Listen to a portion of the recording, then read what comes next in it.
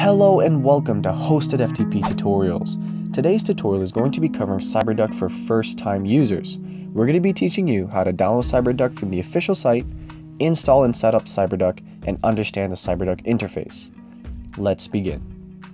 Start by going to the official Cyberduck site at www.cyberduck.io. The first thing you'll see are the download icons for the most recently updated version of Cyberduck for your platform.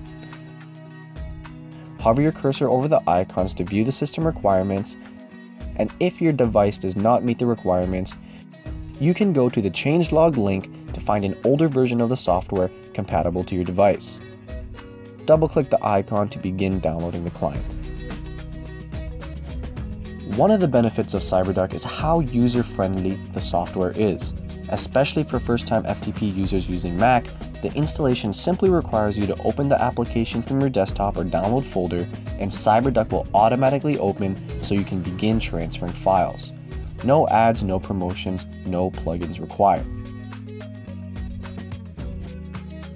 When you open Cyberduck, the first thing you'll notice is the big middle panel showing your local or remote directory and then your tools and settings located at the top. Let's introduce you to the most commonly used tools and features.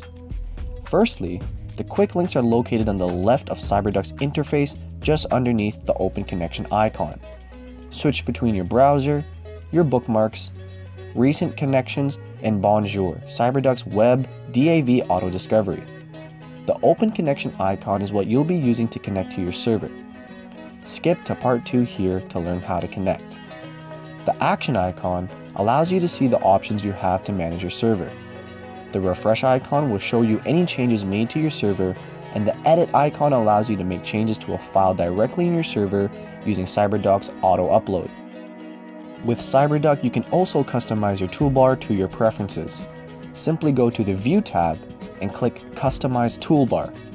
Now you can add or remove icons from your toolbar to your desired preference.